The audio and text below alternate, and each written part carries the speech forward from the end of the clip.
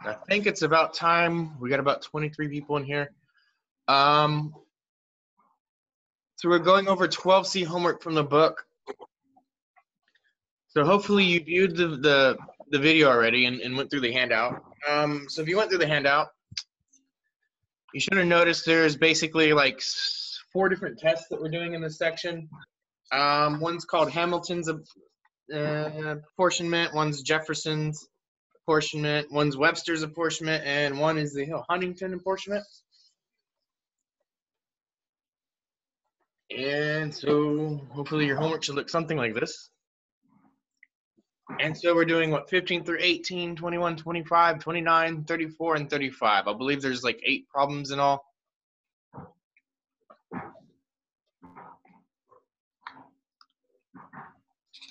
And so if we start here,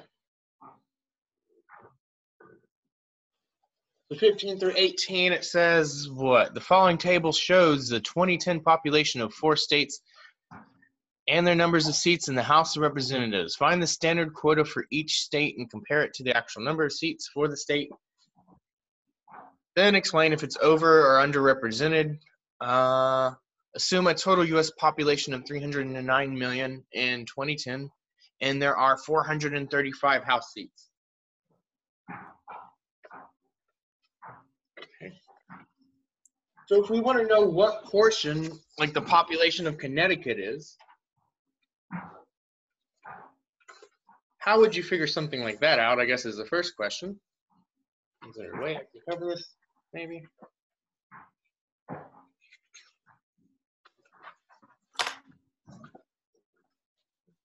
And so we know the population is, where is it? The population of Connecticut's about 3 million. And so if we want to know like what portion that is out of the whole population, we're going to do what with it? So you're going to divide by the number of House seats available? So this is the population of Connecticut. We want to divide by not the House seats, but we want to divide by, I was thinking total pop to get the ratio of the people in Connecticut to the people in the U.S., right? And so this is going to give us the fraction of people that live in Connecticut.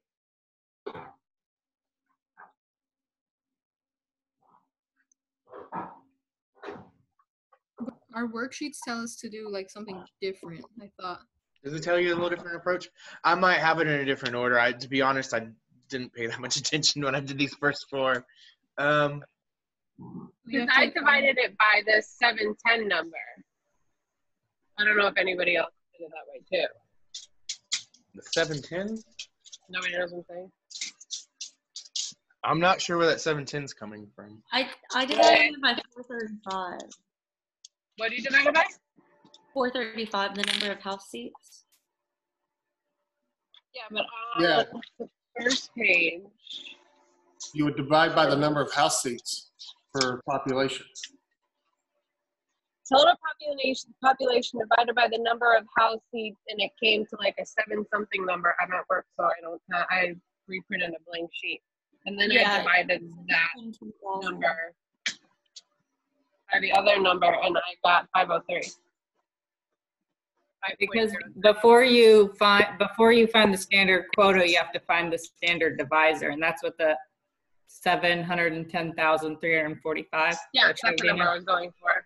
Yeah. Mm-hmm.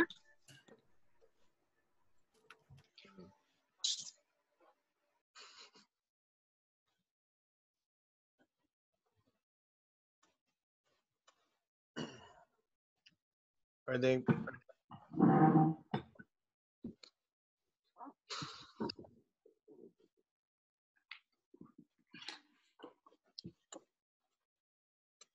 Two, 3, 5, 7, 4, 0, 9, 7. And you divide this by what? 435? I'm not sure. Where's the 710 coming from that you're getting? That's on the first handout. You need to find the standard divisor. You're dividing the total population between the number of seats, and that gives you 710,345. That's the standard divisor. Yeah, that's what I was thinking as well. Total population over. And then number to of get the standard quota, you divide state Okay. population I with know the how standard divisor. they're looking at it. Okay. So you take 309 and you divide this by 435. Is that what you're talking about? Yeah. Yeah, the number of seats. Okay. And then that gives you what they call the standard divisor. And that gives you the standard divisor. Okay, I think that this, it's okay. That'll give you the divisor. They're making a ratio, and I think I'm just making the ratio in a different sort of way than what they're doing it in the book. And it should give you the same number. So we should be dividing this by our answer. It gives you like 5 and some change, right? Yeah. Okay. And so I think, if I write this,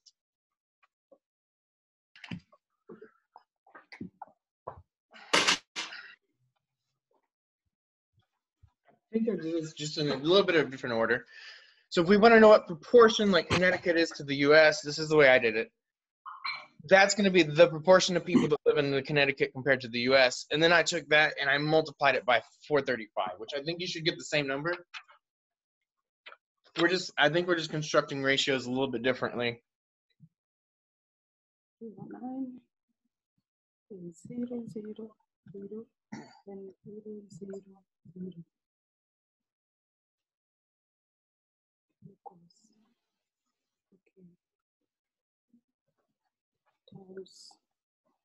Because basically what we're doing is we're trying to create sort of like equivalent fractions, right? We know like so much Connecticut to the US, I guess is what I'm doing.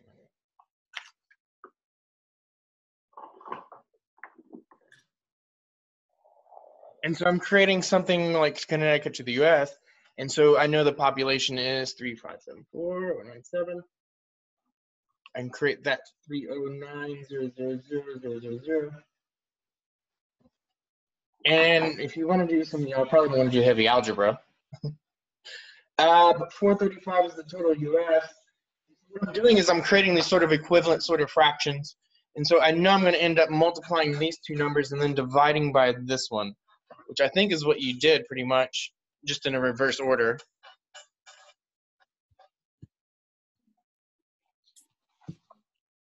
So if you do it your way, you come out with 5.03. Yep, should come up with the same number. So I think we're doing things in the same, we're doing the same process, just in different direction, probably. Different order.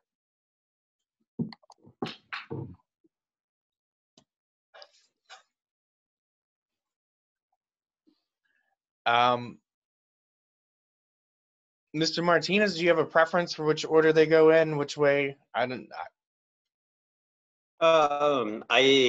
really have a preference. The activity put some emphasis on finding what was called the standard divisor, which is taking the population and dividing it by the number of seats. So in a way, we sort of get a value of every seat is worth a certain amount of the population, a certain value. What Mr. Sievers is doing, the math is, in a way, it's like identical. You can get the same answer, but I think he's doing it in a more logical manner, taking a population out of the total, and that gives you like a percentage of, what were they, Connecticut. So his big fraction at the front gives him a percentage that Connecticut is worth, and then if you multiply that percentage by the number of seats, you get back the right number of seats. So it's a different way of doing it. It's just the activity and the textbook does put a little bit of stress on this thing called the standard divisor. So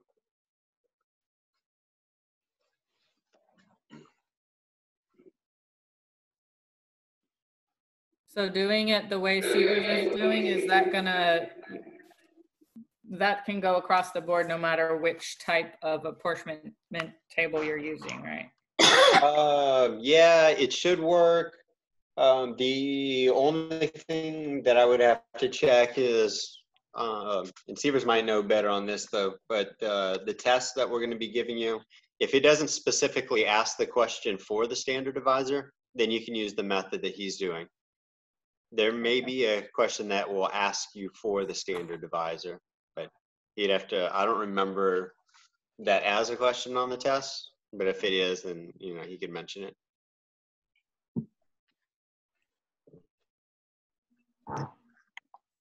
Hey guys, I'm sorry to butt in, but if you aren't speaking or don't have a question, will y'all please turn your microphones off because it keeps cutting in and out of the video where we're trying to look.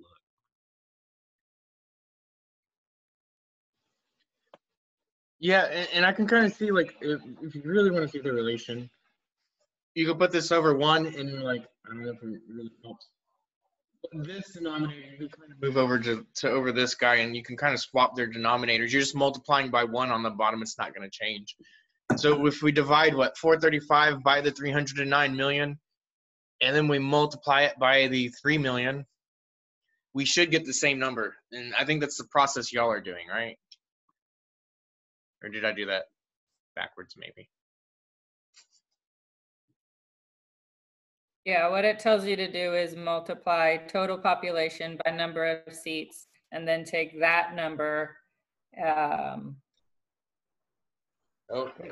the standard divisor, and then the state population is divided by the standard divisor.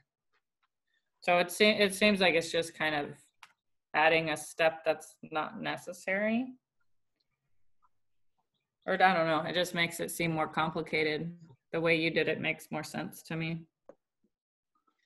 Yeah, I mean, Just though you might not, everybody might have followed this part. It's in the activity, the way it covers it, there's 2 divisions because you create a standard divisor, then you divide by that divisor. Because you divide twice, it's sort of like you multiply by the reciprocal. So that's how it comes back to what Severs is showing in that method. So you never see in his example the 435 as a denominator, but that's just because of the old rule, keep, change, flip sort of thing.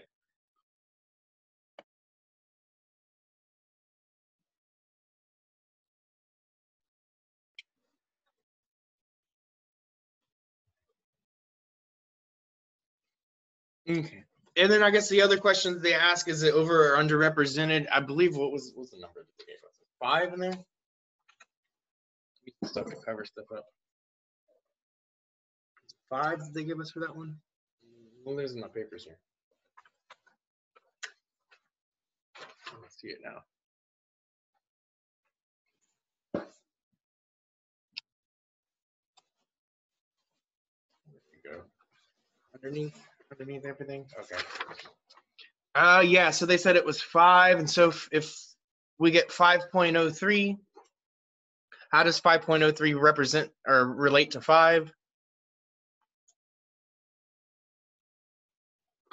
Or how does 5 relate to 5.03, I should say. That's the better way to say it. So they're getting 5 representation, and they should get 5.03 representations. And so they're a little fraction like under, right? So they're a little underrepresented. Does that make sense compared to 5? Yes. Yeah.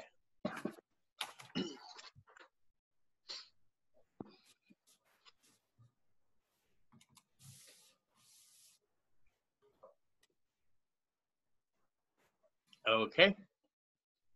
And if this is what my Connecticut problem looks like, you could probably guess what my Georgia problem is going to look like. I'm getting something like 13.63. So if we take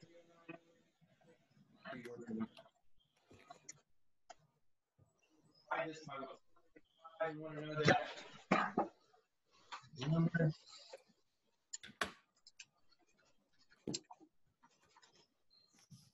It's what, 710, 345, somewhere around there? You can't see what you're writing down there. Yeah, it's too far. Okay.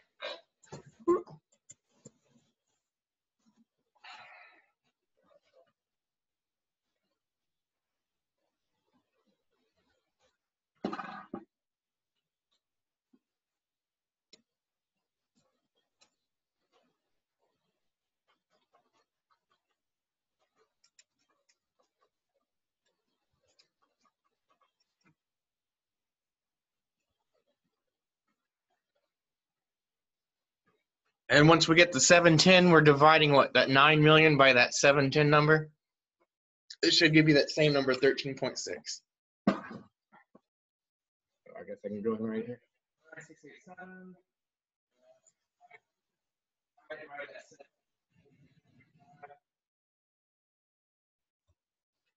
These are horribly on there. But they're there.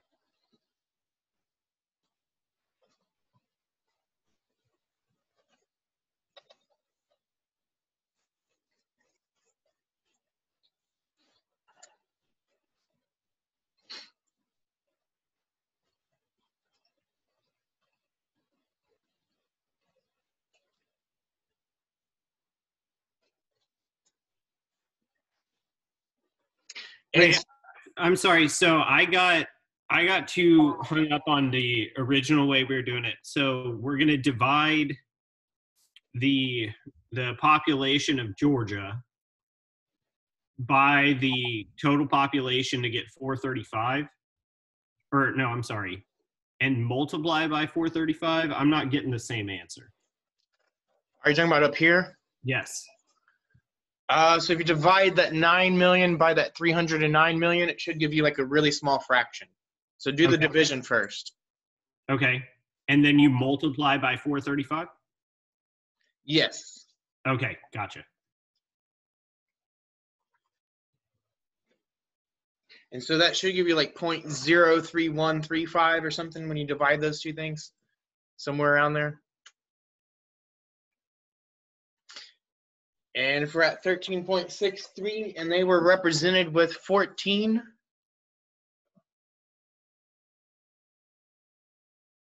and so if they have 14 representation and they only deserve like what, 13.36, so compared to 14.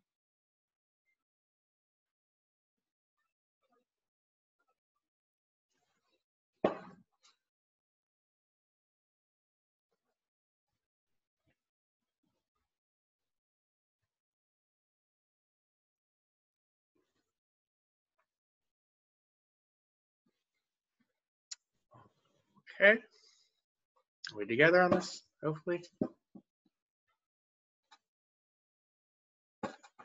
Okay, that's Connecticut, Georgia. There's not a lot of difference between these two problems and the next two problems. The next thing I'm looking at is Florida. And so I have it this way. I guess I could go ahead and work out the other way. If we do what, 309?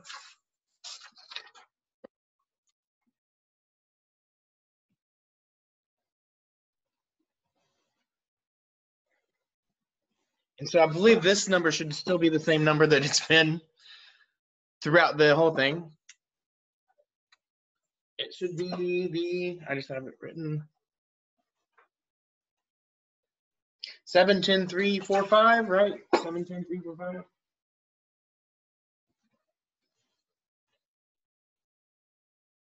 And now I'm taking the 18 million and dividing by that 710,345.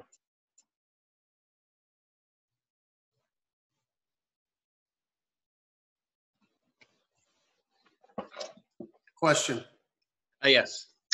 So are you saying that we are safe to take it to the third behind the decimal and we can go ahead and round up on that one on all, or no? I mean, because your answer is 26.467857717, but you've only taken it to the third. So 26.468 because you rounded up. Obviously. Yeah, I will go to like 3 decimals on this guy probably. Is that every one of these or no? You'd be pretty safe finding the quota. When you're finding the quota, you round it to 3 decimal places. There's a few, like when we do the comparison, you might want to take it to more decimal places to see when one like becomes more than the other. You might have to take it to more decimal places, but that's not till we start doing like the test, I think. Oh, I need to admit these people. There we go.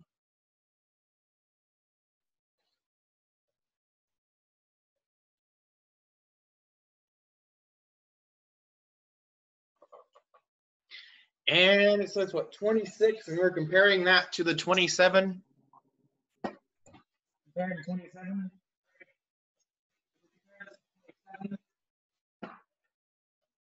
That 27 represents what? Overrepresentation, right? That's more than what they should have.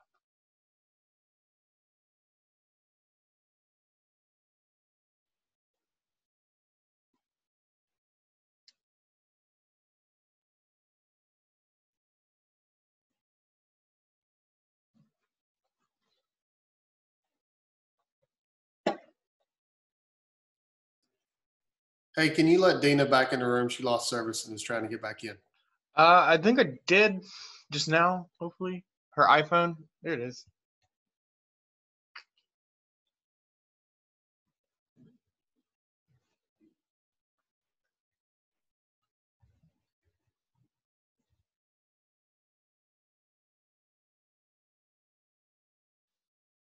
Questions about this?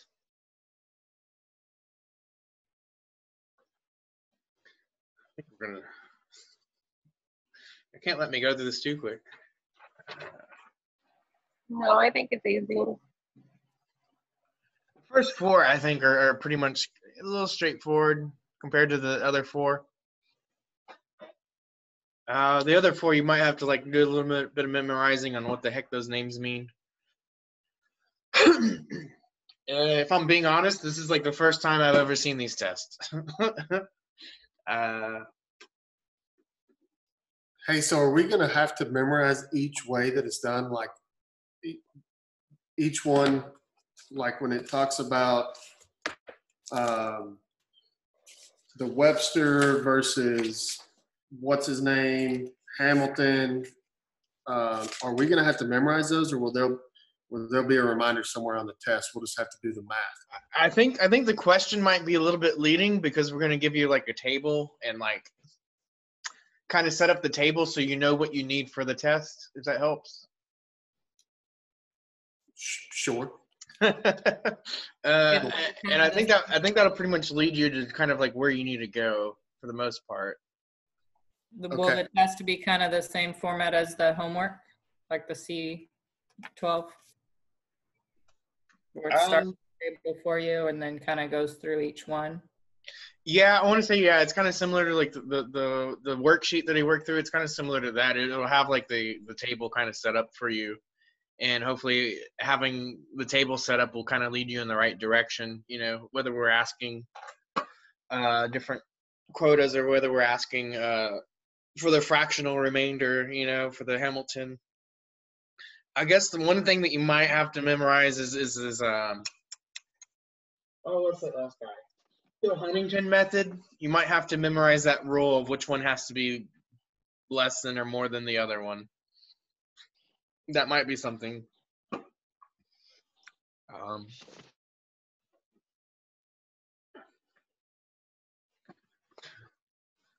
Okay. Now we're going to Ohio. You don't get to travel around much.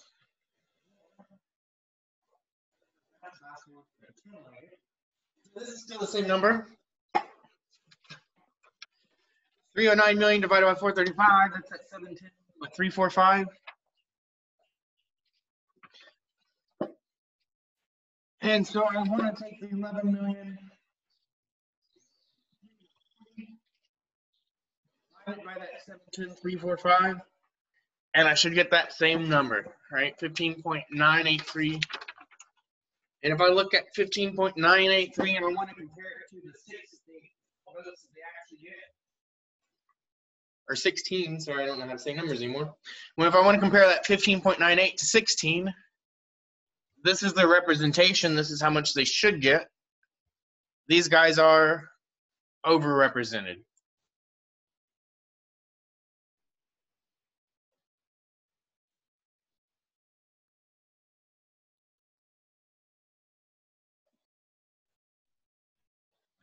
It's considered overrepresentation when they're that close to the number.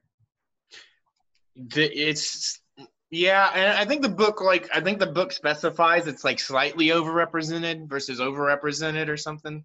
I didn't really specify. That'd be a slight overrepresentation, but it still is more than what they should get, right? Yeah, okay. Even though it's a little bit, it's still more.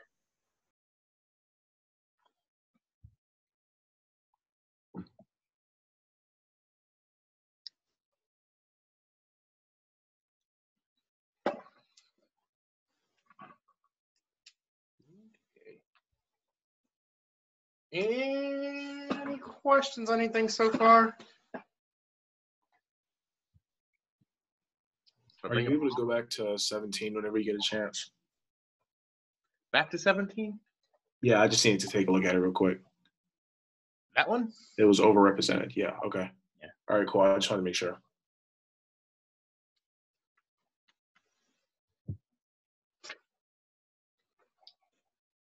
Okay. So those were those four.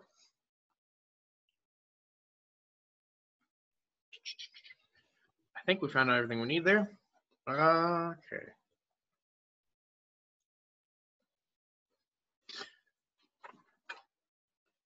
So I think those four, I'm not trying to speak too soon, but I think those four were a little more straightforward than the other four. The other four are getting more into the test, right?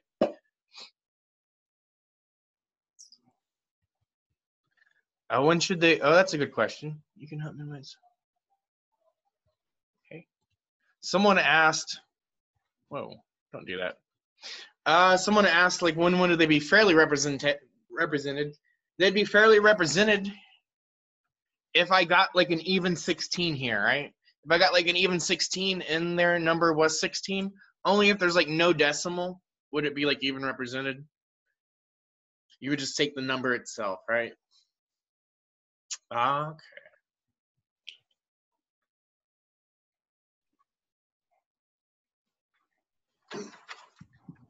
Any questions about those first four? I think we're about to get into like the testing, right? Okay.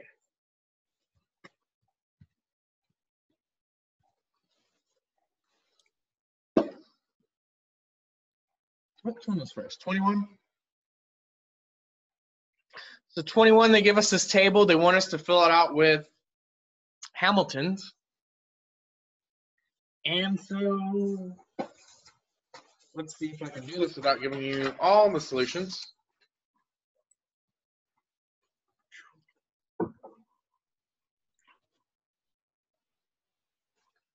So I made some tables for these problems.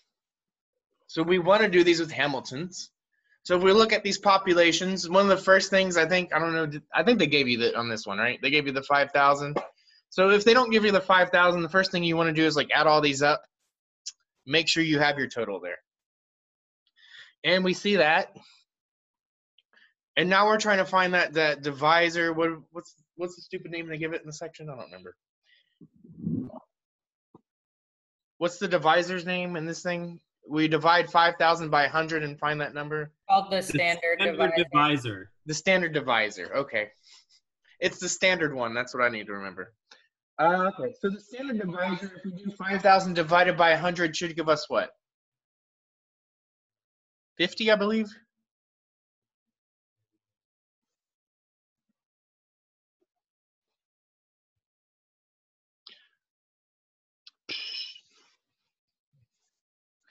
Okay. So if we divide each of these by 50, I think we should get these numbers. That seem about right?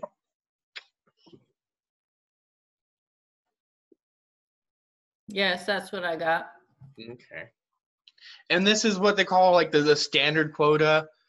They're talking about the thing with the decimal behind it. Okay. And so that's the standard quota. If we want the minimum quota, it's just that thing and we take the decimal away, basically, right? And so this is Hamilton's method. This is the first one that like we kind of threw at you. And I think this, I don't want to speak too soon, but I think this is probably the easiest of the four. It's kind of the most straightforward, what you think. At this point, you might also want to add your minimum quota. And you might want to realize we're missing, what, 2 of them here? So we're going to have to make up 2 of these guys somehow. So C and B. Exactly. We look at the fractional remainder. The largest two fractional remainders are the ones that get it, right? And so the plus ones are going to those two. And so we have 18, we have 23 becomes 24, the 43 becomes 44. And we keep it at 14. We add those four numbers together, we get, what, 100?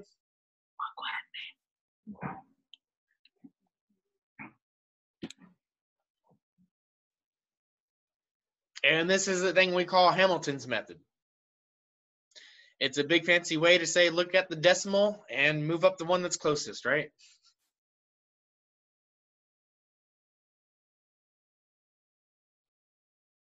Questions about any of this, about this approach?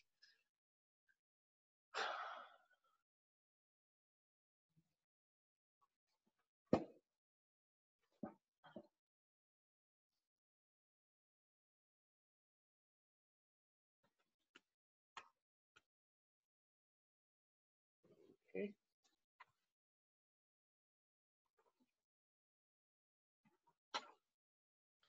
And so first one is Hamilton, the next one.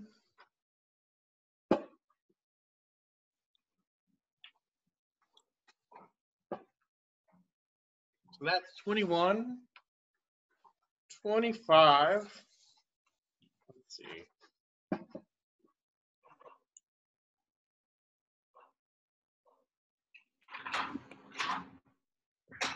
Maybe do this one. Grab that back.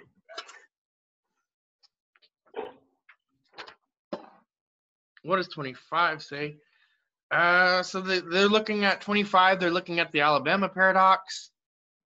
And so first we want to do it with 100 representatives. We want to portion this with 100 representatives as the first step. And use, did I use Hamilton's in this?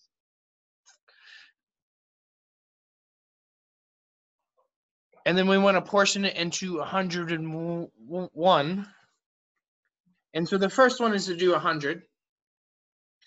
And they gave us A, B, and C, 950, 670, and 246. So those are the numbers that are coming straight from the problem.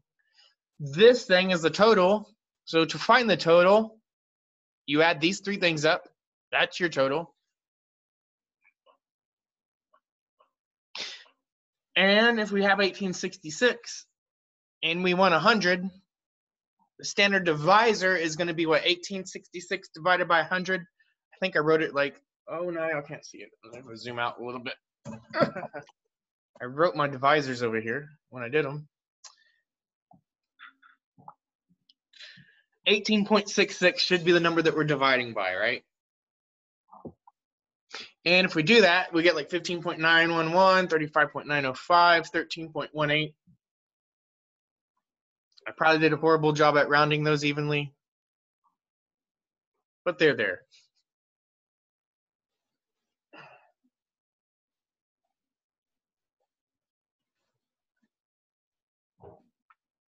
Okay. And if I want, that's my standard quota. And almost always after my standard quota, I'm going to find my minimum quota. So if I want the minimum quota, it's the number without the fraction. It's the whole number. So 50, 35, 13 are the three numbers that I'm getting for my minimum quota. If I add those three numbers, you might notice I'm getting 98. So there's two of these things I need to throw something into. I've got to add two somehow. And so I didn't even do a line for the fractional remainder. But if I just look at the fractional remainder, I didn't even do a line for it. The 0.9 and the 0.9 are obviously the larger ones. And so those two are going to get a +1. And so if we want Hamilton's, it should look something like this: 51, 36, 13.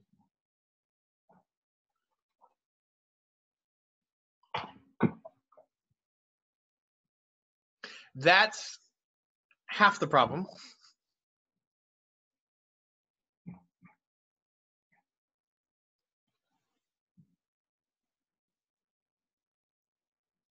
the other half, they want to do it with 101 now. And so now we're doing 1866 divide by 101 should give you like 18.475, I believe.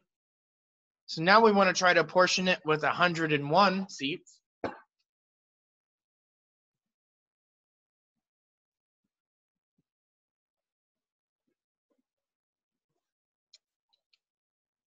And just so we're not like 1860 by 101. Right. Oh, sorry. 1866 divided by 101 is where I'm getting that number from, my standard divisor. I divide each of my populations by that standard divisor. So I'm looking back up here at my populations. I divide 950 by 18.475, I get to 51.42. So on with the 670 and 246. I'm getting these three numbers. So now I found my standard quota. The next thing that I'm almost always going to find after my standard quota is my minimum quota. And if I look at my minimum quota, I have 51, 36, and 13. If I add these three together, I'm getting 100. I want a whole 101 Dalmatians or something. Okay, so how do I get from 100 to 101? You probably know this one already. I have to add one. I have to add one on the largest fraction, which is this guy, the 42. So the 0.42 is the largest fraction. This one gets added one. Now this guy is 52. That guy is going to be 36 and 13. And now if we add them, we're going to get the 101.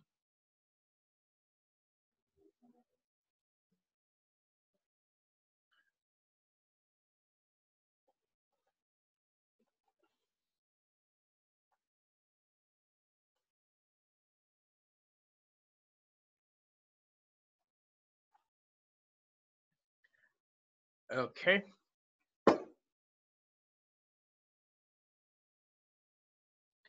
And so we found these two things. And the last question that they ask is this like representative of that Alabama paradox that they talked about? No, it's not, right?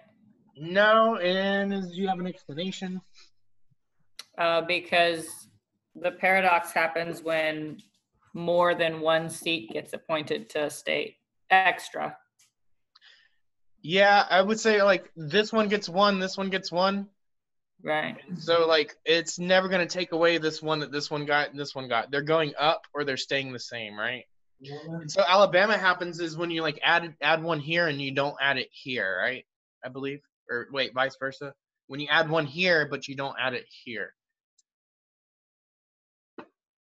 It's not when one state gets added two extra, or yeah, two.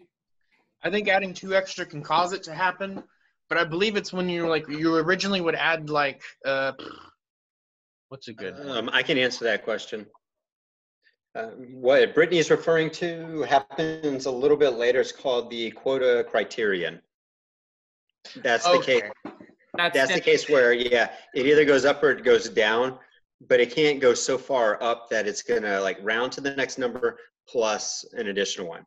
Yeah. So you're thinking in that case, the Alabama paradox happens when you add some number of extra seats, but then when you go through Hamilton's method again, somebody actually loses a seat.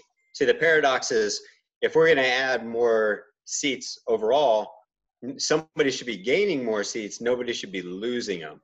That's the Alabama paradox. If somebody loses, this one is right, and that would be Alabama's paradox because it was 36 here and it went down here, right? Does that create Alabama's paradox? Because we gained a seat and now we lost it, right? Or is it different? Well, all right. So what you have in black, those are the final apportionments? Yeah. And so if it was If it was So this- 36 originally and it went down, we would have lost a seat there. Right, if it had gone down, but it Yeah. didn't. So the extra seat just went to, is Extra it seat A? went here. It went to A, and that's what we would expect to happen. So no paradox. Yeah.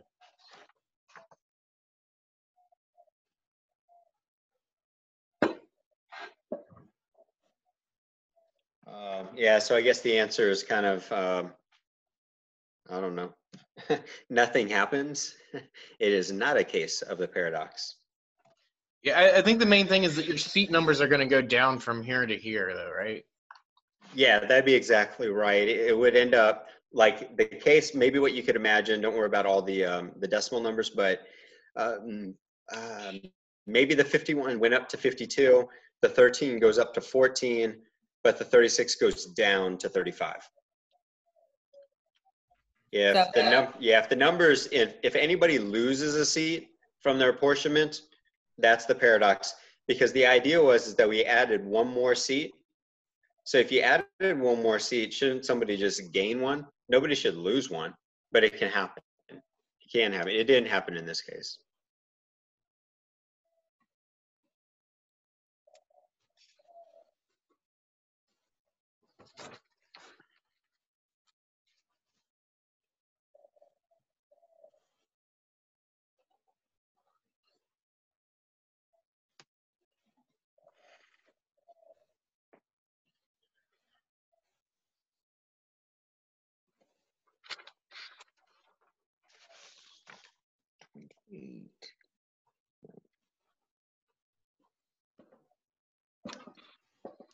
Where am I at? 29 now? So that was 25. 21 and 25 were both about Hamiltons. So I think, if anything, hopefully you can do a Hamiltons.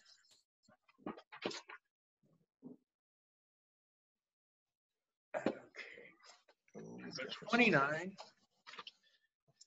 29 gives us these numbers. Where are we at? 98, 689, 212.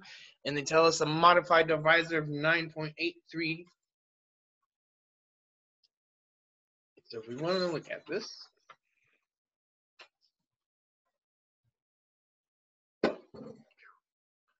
this is my first row I have.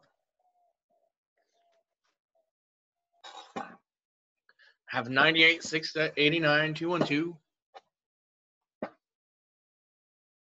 And if I add those all up, I get 999.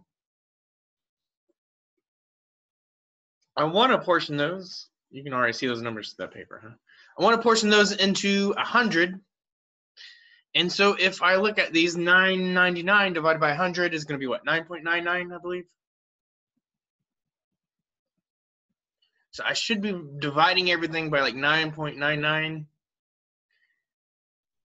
If I divide 98 by 9.99, I get 9.81. Divide each of them by 9.99.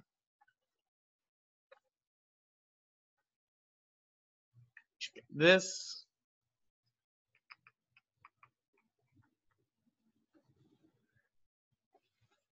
I have next min. I believe min quota comes next. So the min quota of each of these is 968 and 21. And if we add up the min quota, you might notice you're, what, 2 seats short?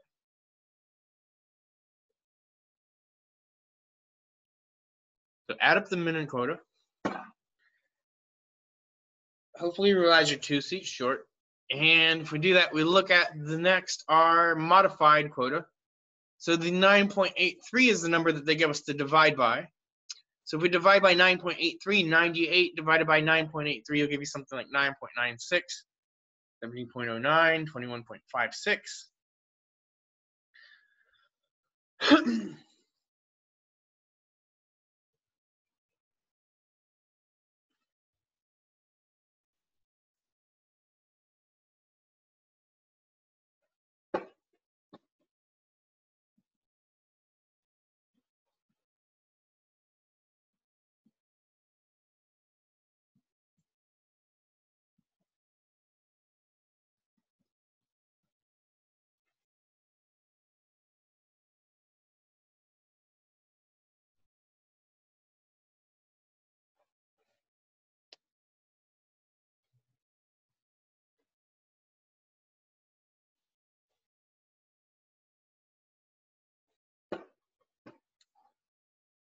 And you might notice what we gained 2. I believe we gained 2 in this one, right?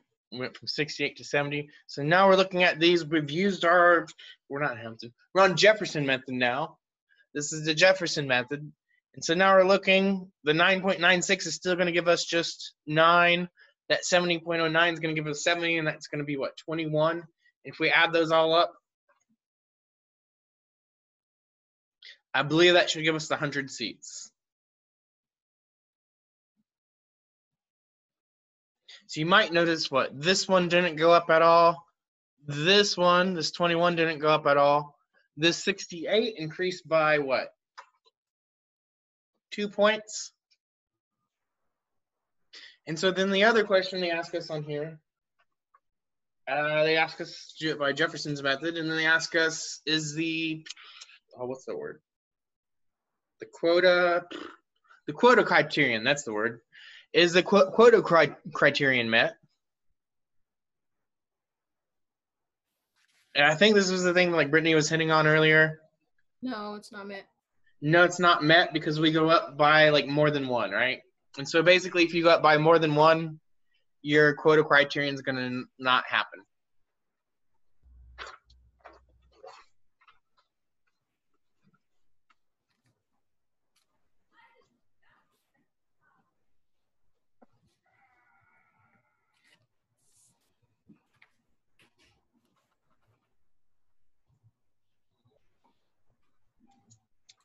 Oh, who's...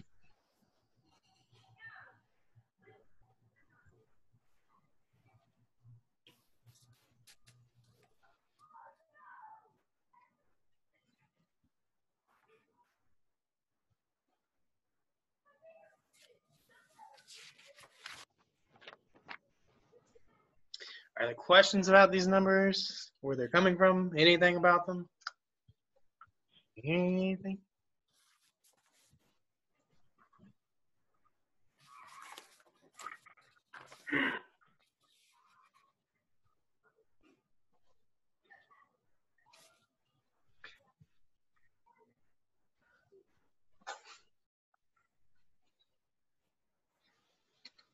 Okay. 29, we got 2 more, 34 and 35. You gotta be kidding me. Oh, sorry.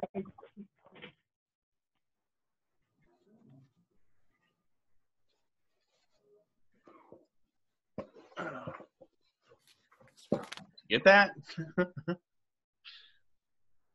Okay. Okay, so what does 34 and 35 say? The last 2 methods that we're doing.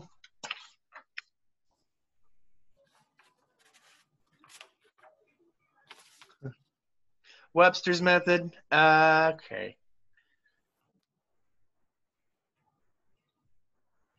Do you know, is there a way to open the tables on a separate page without leaving the textbook page?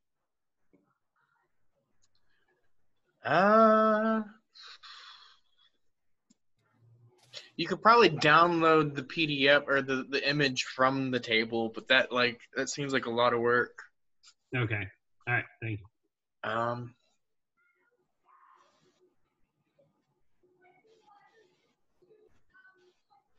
So 34, they want us to use Webster's method on exercise 20. Exercise 20 is over here. It gives us these numbers. We have 5 colleges. They're 560, 1250, 1760, 2340.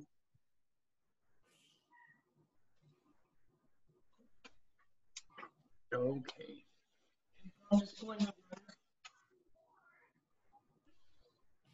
I didn't even write A, B, C, D, E. I guess I could have done that. I got a little lazy, maybe.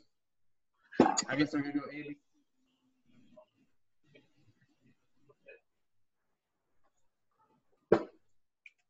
But they give us 5 different things. We can count all the way to letter E. And then if we add those 5 things up, we should get that total there.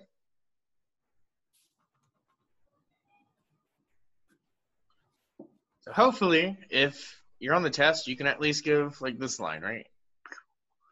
Okay, so the next thing we want to do is find the standard quota.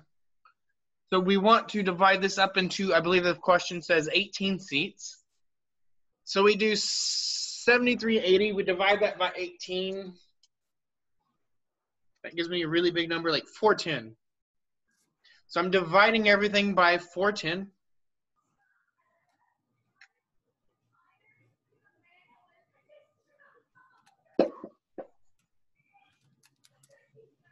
Divide by 410 is the name of the step. And so, I don't know if I said this already, but do math in pencil so your work doesn't look like this. So we're dividing each of these by 410. We should get these numbers: 1.373, 3.63, 4.29, 5.71. And these should all add up to that 18 that we're talking about.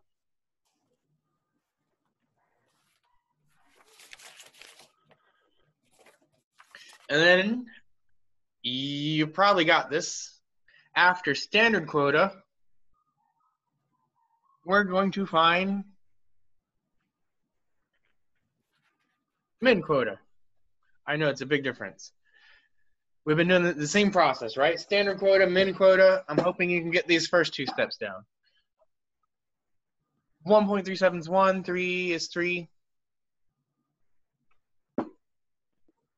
So this would have what exact representation here. So I think someone asked that question earlier. So we see an example that has exact representation. In reality, I can almost guarantee you this will almost never happen in reality, right? Almost never, right?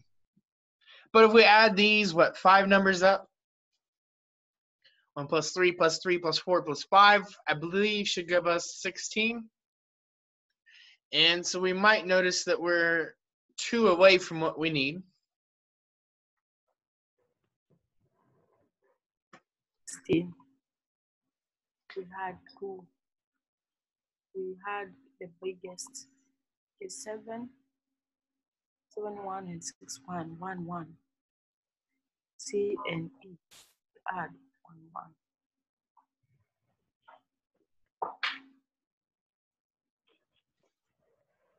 Okay. And then the next thing is a modified quota. And so Modified quota is I'm not sure they don't really tell you like how they're finding these things too much. We'll pretty much just give them to you. I think I did a modified quota of 400 worked, I believe. If I divided everything by 400, I got something like this.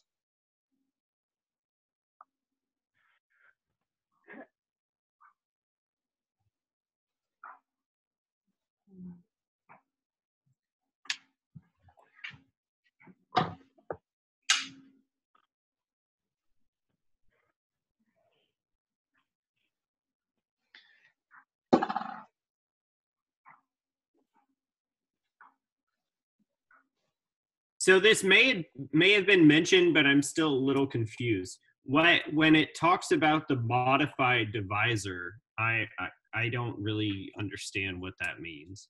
Does the number matter as long as it's lower?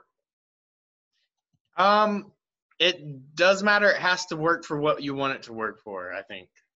Because if I make it low enough, these other ones, like this one will come up to over 5, and this one will come up to over 5 if I make it a small enough number. But I believe the rule on Jefferson's at this point is if it's over 0.5, we round it up. If it's below 0.5, it rounds down. And so I think, to be honest, I think you can just look at this line and do it. And it would give you the same solution. But that 1.4 is going to round down. That 3 is going to round down. That 3.725 will round up. That 4.4 is going to round down. That 5.8 is going to round up. I guess my question is, what made you choose 400? What if the guy had chosen 405? that would probably still work as well on this one. Any number between 400 and 410 is going to work on this one. Because even that 410 would work for this. It's kind of silly that they gave you something that works without the modified quotient, to be honest. I would have tried to like probably did the numbers a little better, but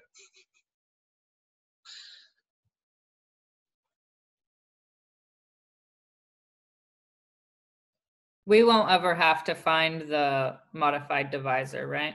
no, we're not going to make you find that modified quotient. Okay. Divisor, yeah. Yes.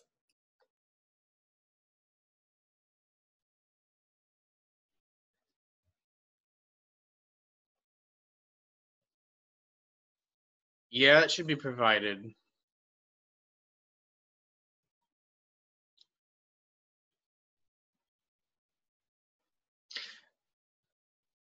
And so the rule is 0.5, right? 0.5, more than 0.5, we round up, less than 0.5, we round down. So typical rounding rules, I don't know how else you want to say it, but typical rounding is what we're doing, right?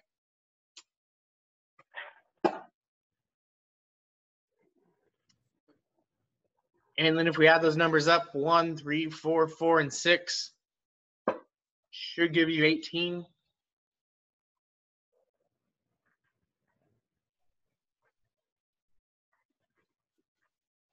And so we were 2 short, and we kind of verified. We added 1 here, and 1 here. Rest we rounded down, so that's where those 2 are coming from, right?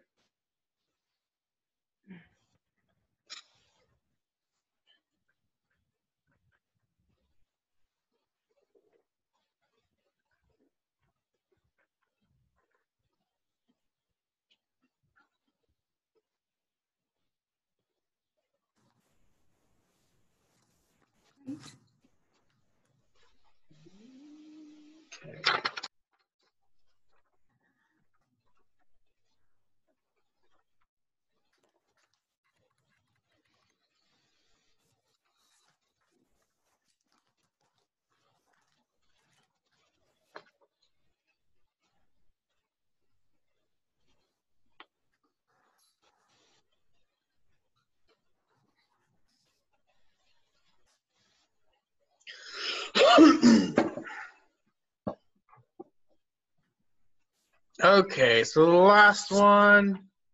So that was Webster's method. They're going to give you a modified quota to divide things by, and then you use the basic rounding rules to either round up, round down. The last thing that we're going to talk about is Heal-Huntington method. 35 says use it on exercise 19. So we're pulling these numbers off of 19. So a large company has 4 divisions. They give us these 4 numbers. And there are a total of 35 computer technicians that must be allocated. So there's 35 seats that we need to divide these up into. So you could probably just like, based off of everything that we've done so far, you could probably just like write those first 2, 3 rows, say population, standard queue, min queue. If we look at the population of these 4 things, we add them together, we should get 1350. We want to divide this up into 35 seats. And so if we're looking here, 1350 divided by 35 should give me the number 38.57, somewhere around there. I think is the number I have here, 38.57.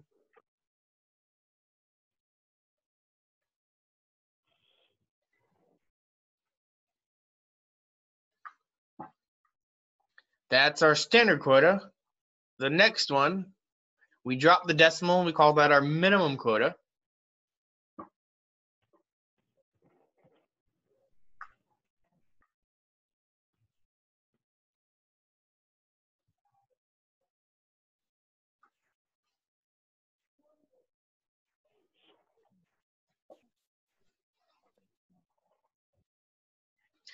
And this is another one of those ones you have to like play around with to get a special number.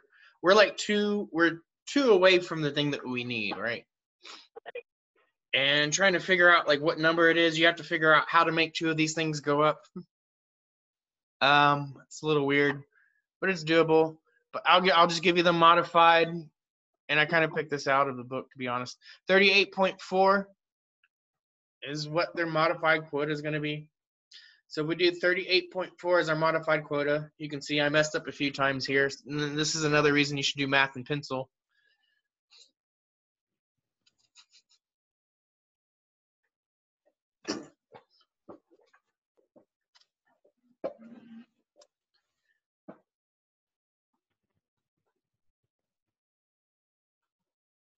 Okay, so that's our modified quota. The other thing that we talked about in the notes was this thing called a geometric mean.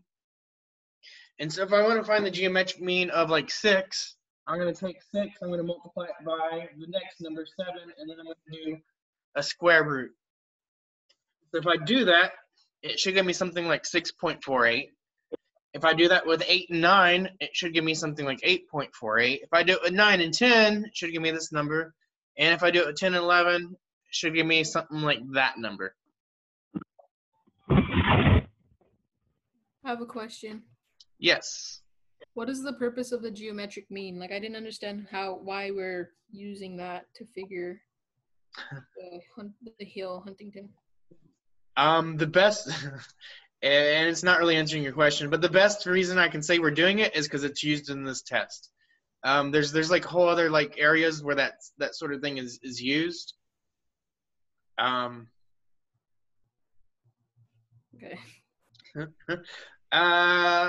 What they're doing is they're taking a square, like this has to do a little bit with like math history. The Greeks were really obsessed with sort of geometry and stuff.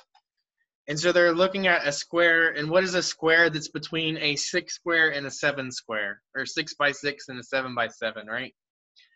Like, what is the dimension that would be like an average between those two things? And so I think what it's doing is I believe it's taking the mean of the area sort of thing and finding out what dimension will give you that in between. It's kind of a weird thing. It's used sometimes.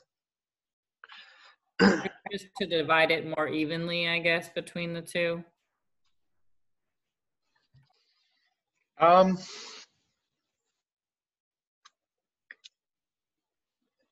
trying to think of a good answer to give you, because I mean, I know I've seen it used in other calculations. I'll chime in on what my opinion is with it. So yes, it is used for other things. Because if you look at all the names of the people, like kind of think history wise, what I'm thinking is a lot of these decisions on how to do the apportionment were more politically set.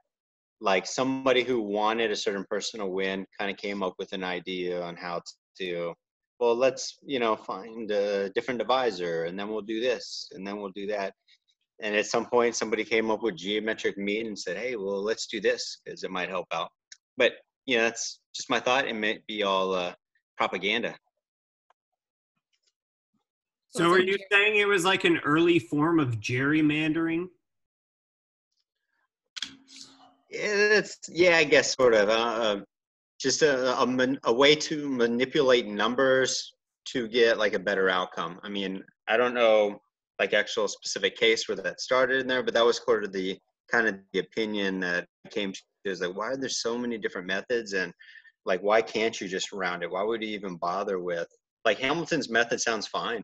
I think it sounds fine. Why would you have the others? So I think it was all, again, this is just my speculation, but it was all just, like you said, I mean, it was political. I would imagine they all have kind of like their benefits and their drawbacks, because like you're talking about Hamilton's, but then you have like the Alabama paradox, and you'll have weird things that happen like that maybe like make it not so good of like being an accurate representation of what's happening, right? And then you have like Jefferson's, and then I remember there's a few paradoxes they listed in the book that could pop up with Jefferson's. And so they all have their kind of advantages and drawbacks, I guess is what it is. And I would imagine, like, political opinion probably plays into that as well. Like, which one do you think is best is probably going to be the one that favors your party most.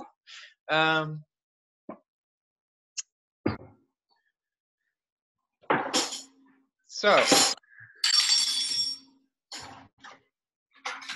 I'm almost certain, like, geometric means came back in, like, probably the BC era, back when, like, Greek geometers kind of were advancing math. Okay, so the rule is, if your modified quota is greater than your geometric mean, we're going to add 1. And so if the modified quota is greater than the geometric mean, we add 1. It is not here, don't add 1. It is greater here, we add 1. It is not there, we do not add 1.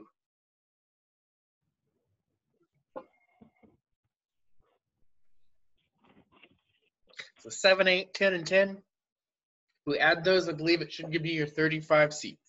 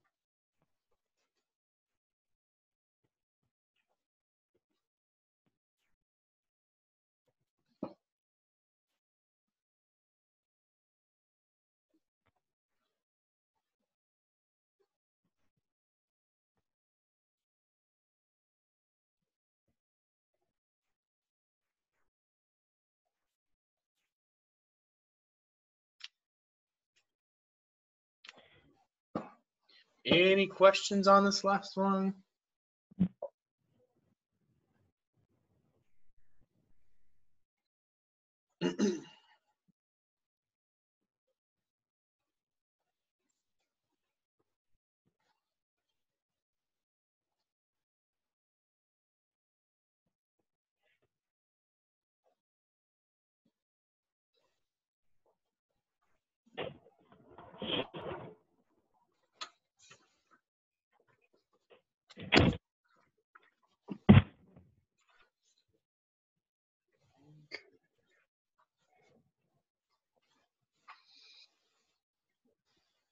Mr. Martinez, are you still there?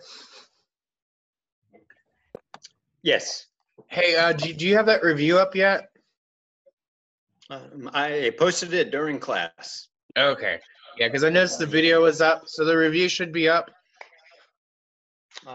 Yeah, so Sabrina was asking about like 5A, so I went ahead and like during the lesson I uploaded the 5A stuff. It's just going to be Wednesday's class, and then the review is also up there.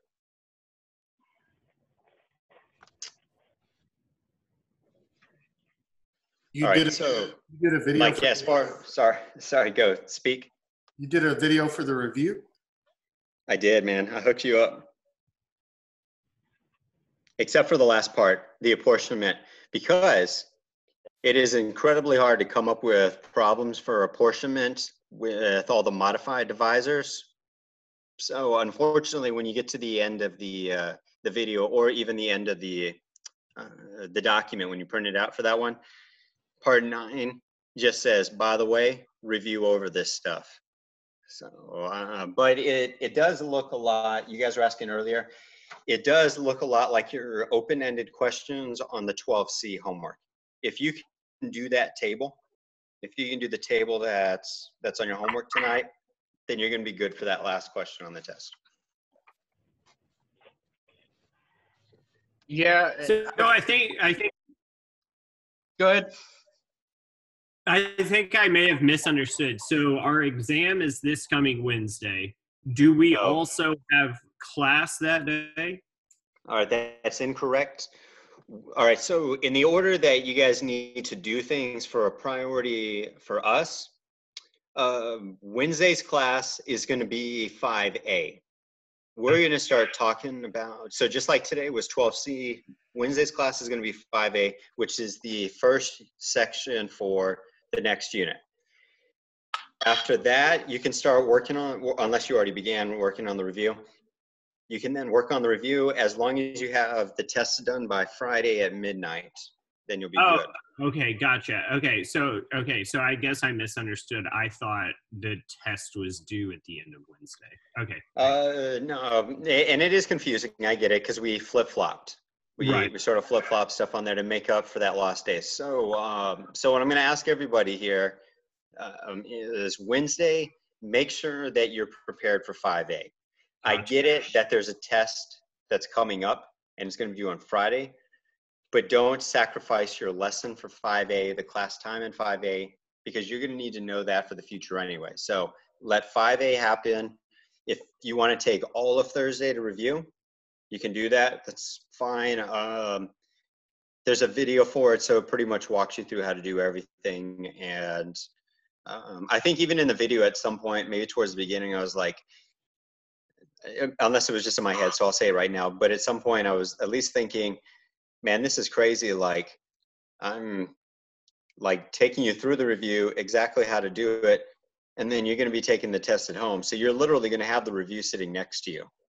You're not supposed to, but we can't stop you from having it. So I get you guys might be like worried about the test that's going to be on Friday and want to do your best, but I mean, kind of think about it. There's a video where I'm going to go through the review for you.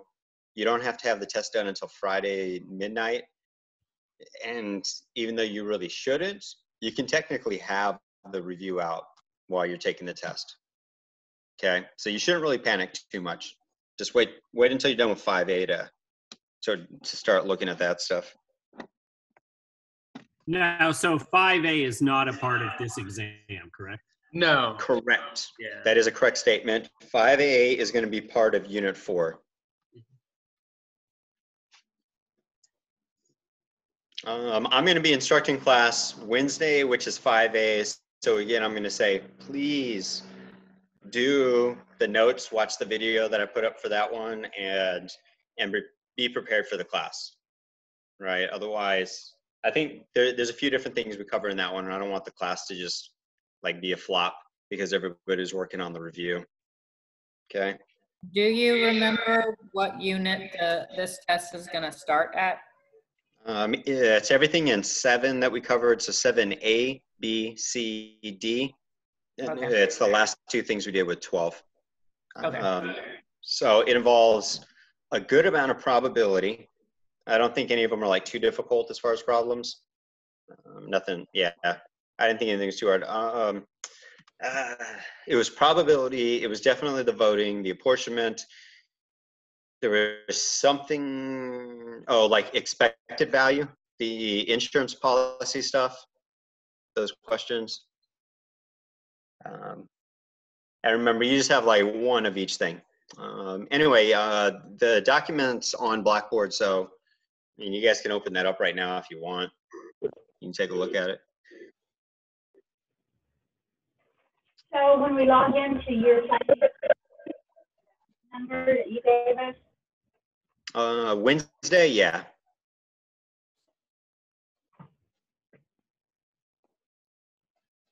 I think Anna Issa had a question. I don't know if we get answered it already. Who is that? Yeah, my question was answered. I was going to ask if 5A was going to be on the test. All right. Yeah, no. Everything up to 12C that we're doing today.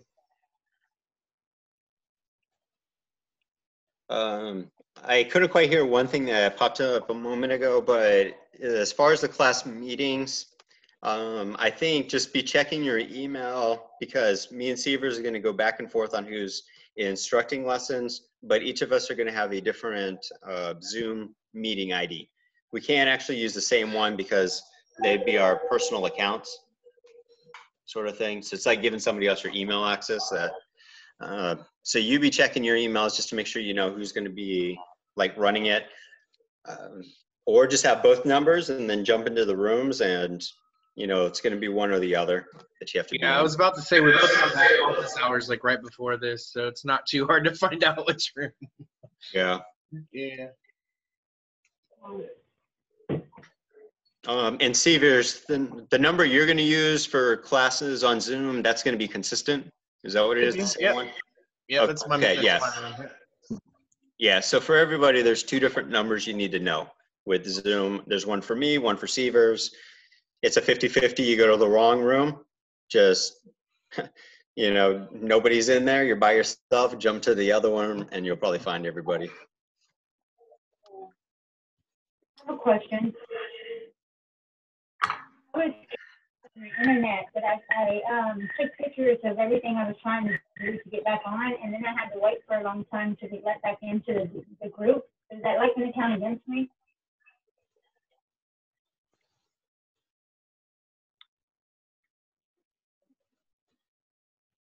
I was waiting for Severs to answer. Meaning you got bumped out and then we had to admit you back in? Is that what you mean?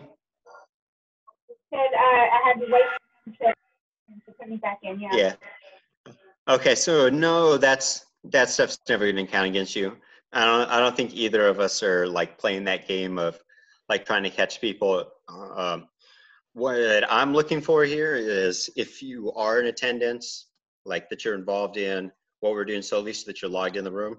There's a few people I wish that I had heard from today that could have chimed in on stuff, but yeah, we're not looking to get you on stuff, just like, and I would almost look at it more as like oh man, I didn't notice that you were trying to get back into the class and feel bad on my end versus trying to, yeah. I usually go by the policy that if there is an issue with something that if I don't mention anything to you, then it's not even on my radar. So. I have a question real quick. So how early you guys already going to be on the chat, like for office hours, if we wanted to come on and get some extra help right before class started? I'm on at 4, and he comes in at 5. Okay, so yeah. on the same chat, you guys will already be on there, just in case anyone happens. Yeah, I'll be on my chat. He'll be on his. Okay, cool. Yeah, that's correct. I suppose that because you know my schedule's a little bit more open. Maybe if somebody thinks they're going to need a little bit more work with, and you're looking for me, just send me an email and maybe I can open it up a little bit earlier, sort of thing. The unusual, so all this is like new stuff, right? And like with my high school classes, today I had office hours for an hour, broken up for different classes that I teach, and I didn't have like one person show up. So that's kind of the one thing, is I don't want to necessarily have something open and sit here for about an hour and nobody actually comes in like for help. So if you want before 5 o'clock, I would say just to send me an email, and I don't have any problem with it. Like I said, I got time.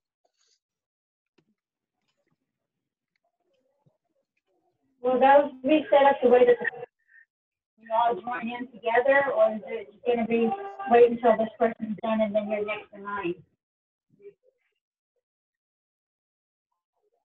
I didn't catch any of that, Severs. I think she's saying like, I think what you're saying is like, do you have to wait on other people to complete the test? No, you can just do the test whenever.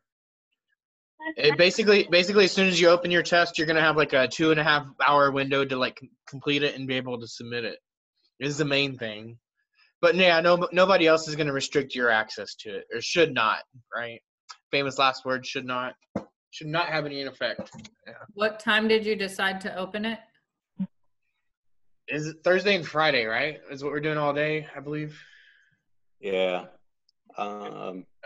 So Thursday at God, what would that be? 12 a.m. 12 You got any early birds? If you got insomnia and you want to start the test immediately, sure. But yeah, it'll be open up so you can get into it. Like Seaver said though, don't open that test and start it until like you're ready to go though, because if you decide to open it up at 3 a.m., you got to be done by 5:30 a.m.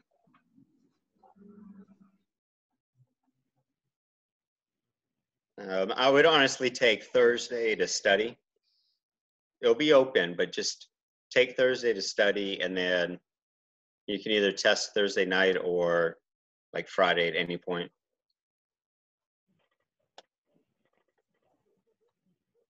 So that's scanned, it has to be open and scanned back in and closed in that time period. Yes. Yeah.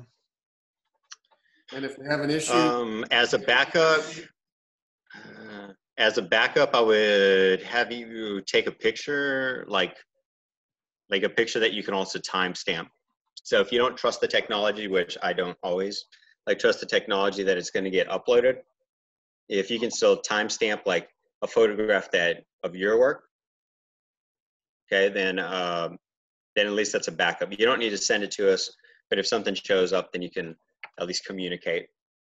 And I believe I believe you can still submit it even if you are late. So like even if you are like running late and you still need to submit it, like it's better late than never, you know. Yeah. But we should be able to see the time, and it will tell us whether you're late or not on there. It tells us like what time exactly you turn stuff in and everything. Oh, let me make one more statement about the test because I just talked about taking pictures of it. Okay, so that's a thought that's already gone through our head and everybody at ACC, that you guys can't be taking pictures and then like sending them to each other so that you can copy the work. All right, the way that we avoid that even being an option, there's 3 different versions of the test. But in the 3 different versions, they're going to be very, very like subtle details. Like population might be 650 in one problem, but on somebody else's test, it might be 630. Okay, so they're going to be very, very subtle things that still require you to do your own work to get the problems done. And it's enough that if that number shows up on your test when it's not supposed to, we're going to have trouble. So anyway, I lay that out there just so it's not even an idea. Don't take it personal, but you may have somebody else in class who like texts you later and says, man, I'm really freaking out. Can you help me out? The best answer is, well, it probably isn't going to work anyway. Just let's not do that. Okay. I saw at Texas. What? Had to take the test again on a video conference.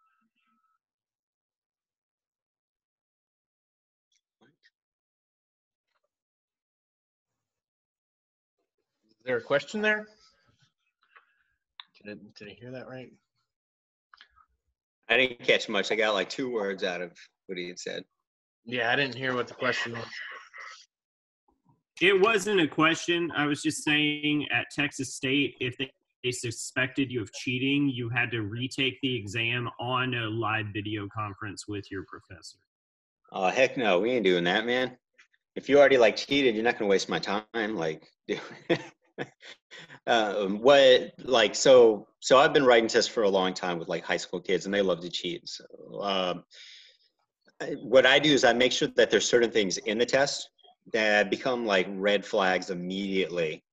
Like if you have a certain answer on your test that is unique to another one, then we already know that like it's an impossibility that you accidentally got their answer on your test. So yeah, we like, if there was like a cheating issue, you're just going to get a 0. That's how it is. But you're not going to cheat, right? Right, Richard? I have a question for clarification. Test, during the test, are we going to print the test, then we do, and then we upload it, or are we going to do it on the computer? You're going to do it on, like, here's my preference.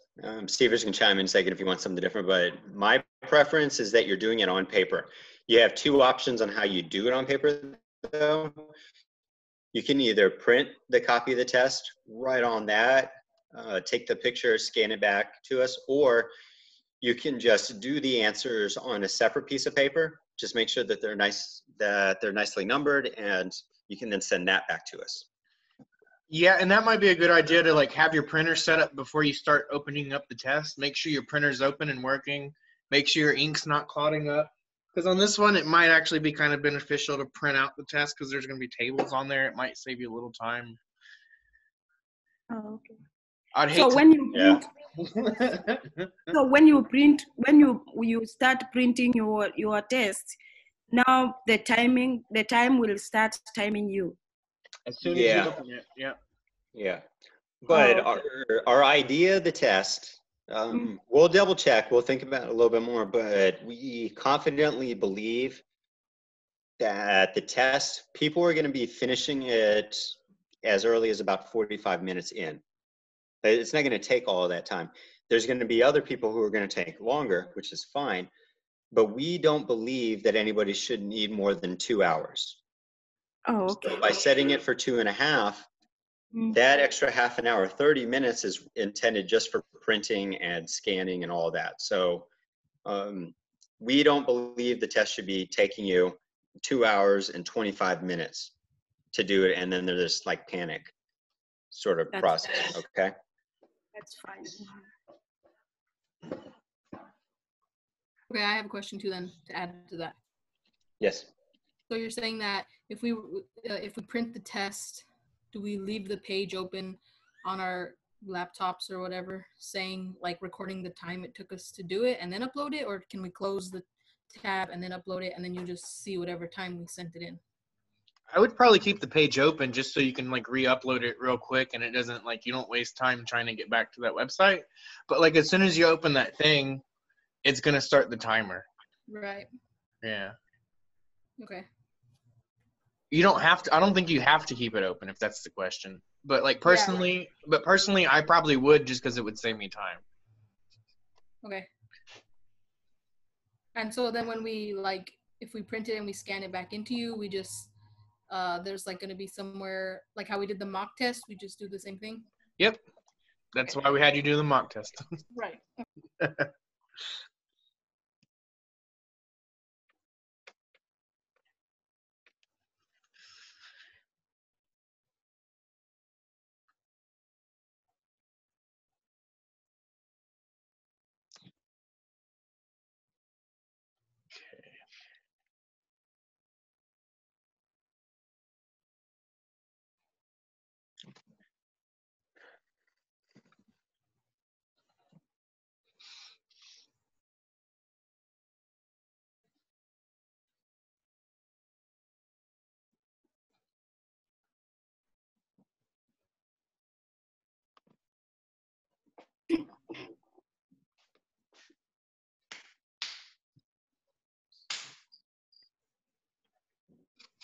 I have a quick question about the order. Does it really matter which handout we start with for 5A?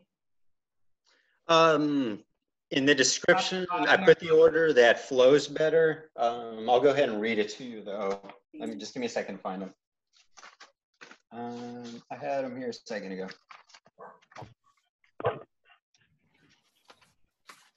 All right, so the order that makes the most sense to do them in is going to start with the one that's called fundamentals. It's fundamentals of statistics, such and such. The second is going to be methods for sampling. Okay. And then the last is going to be the one that says types of studies and confidence intervals. Okay, perfect. Yeah, that's the order that makes the most like sense on it. I wrote for everybody else. I did write that in the description box on Blackboard. I didn't check to see what it looked like after I did that, but you can also use like just so you don't have to bother emailing me again later if somebody forgets or it's not there. You can start the video just to see where it begins, sort of thing. Oh, okay, yeah, I see where it says it.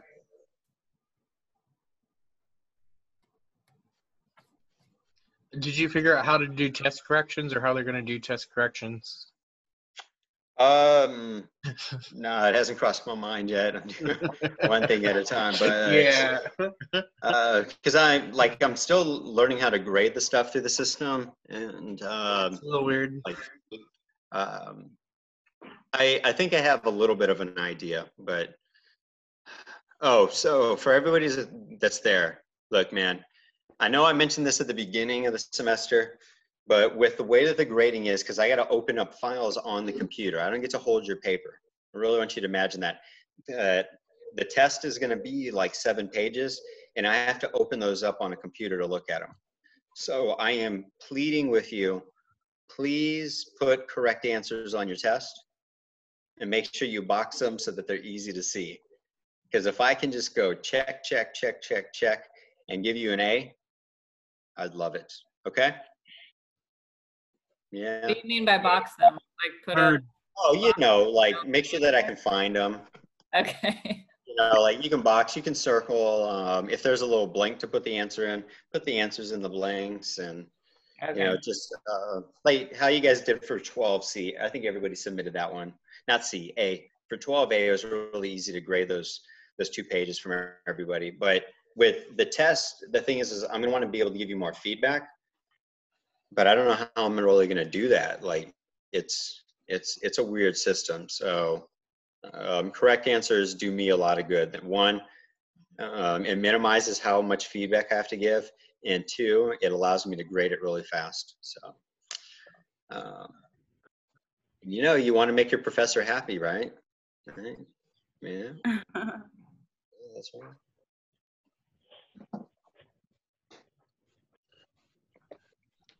When I'm happy, you get good grades. When you get good grades, you give me good evals. You know, that's how it works. But not too good evals, because then the bosses think something suspicious is going on. So, you know.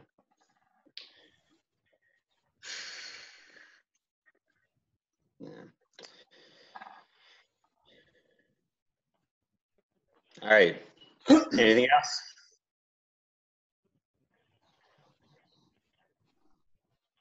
When is the homework due for this 12C?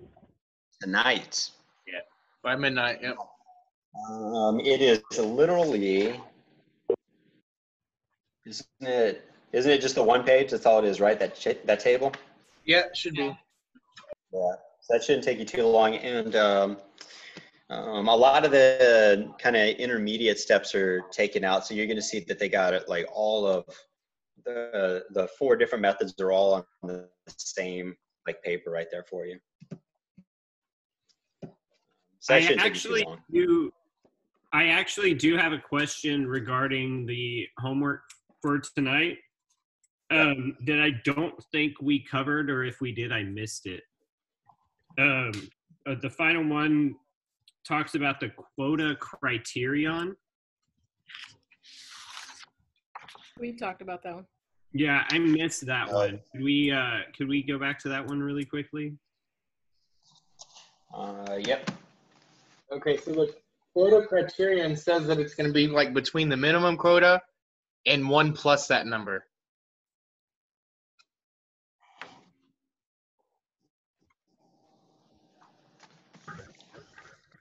Say that again, Severs. Huh? What was that you just said? It's okay. So the quota criterion says basically that it's either, so if we have a min quota, like here at 6, it's going to be either 6 or 7, right? To be like 9 or 10, to be like 10 or 11. It's either going to be like that min quota, or it's going to be like 1 plus that min quota, right?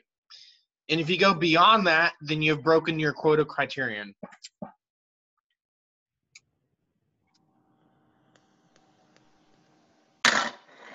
If you're adding more than 1 to your number, then you're going to break that quota criterion. Gotcha. Yeah. Okay. It's kind of a little silly rule, but they ask about it, so.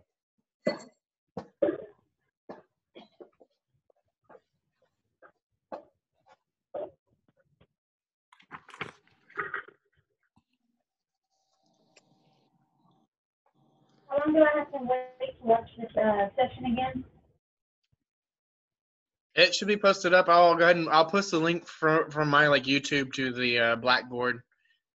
like Mr. Martinez has his math page. I'll have my math page going to my YouTube.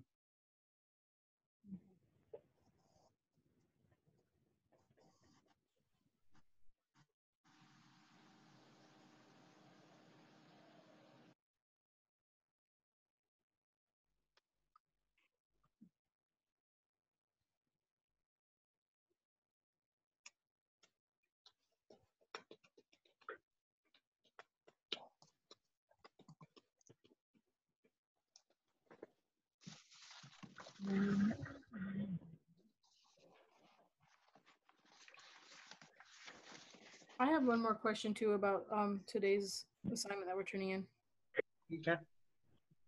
I was just confused on the part where for the Hale Huntington apportionment, which I was trying to like figure out when we were going over the work together today too.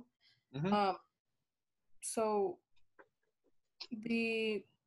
are you taking the apportionment comes from the geometric mean, or does it come from the modified quota? Because I know that we're still rounding. So there's a rule that you have to like compare these two, and if this one is more than this one, then we add one. Right. So we're comparing the modified quota to the geometric mean. Right. Okay. So but which one are you? You're adding. You're rounding up, or you're adding one? We're adding one to our min q. Oh, okay. If this one is more than this one, and this one is less than this one, we just keep it the same. This one is more than this one, so we add one to that min q. Right. Okay.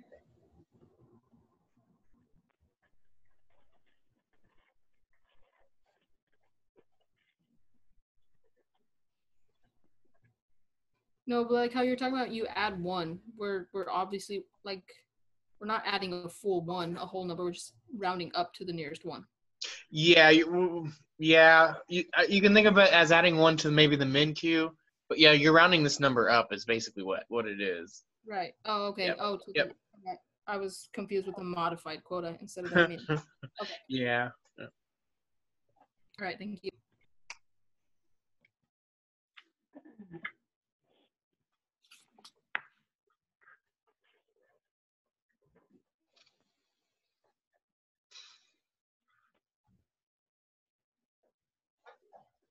Yeah, I don't really like making people memorize things through like rote memorization. I don't know. That's not math to me. I'm not really trying to be very hard on this rule. And so I'm pretty sure the test is in the same order as this. We're going to do the modified quotient before we do the geometric mean.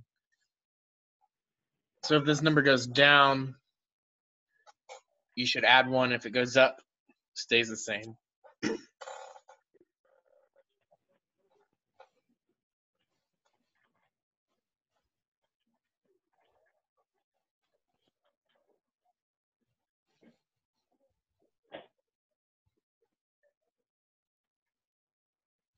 Any more questions? Okay. No, sir. All right. I think I'm going to turn. Nope. Okay. Turn the recording off then. See you on Wednesday. All right. See you on Wednesday.